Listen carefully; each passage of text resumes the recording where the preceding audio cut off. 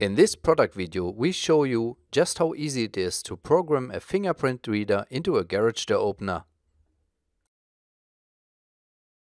After putting in the batteries, 2 master fingers must be programmed in to begin with. The red LED flashes, and when the master finger has been recognized, the green LED lights up. Repeat this step for the second master finger.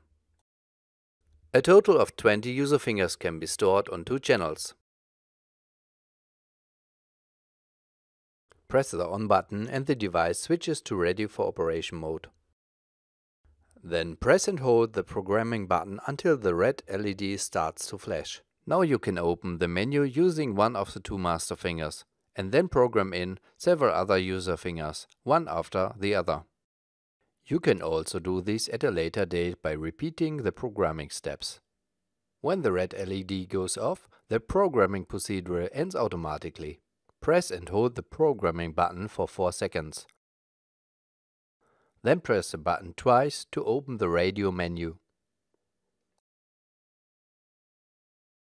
Press the on button and the device switches to ready for operation mode. Using the operating tool, press the programming button on the back of the fingerprint reader. Open the menu by using one of the 2 master fingers and then transfer the radio protocol to the door opener with the user finger.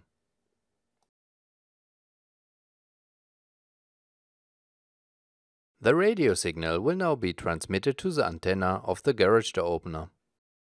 Save the radio code by pressing the programming button on the garage door opener. You can use the second channel of the fingerprint reader to operate another garage door, or you can assign a different function to it.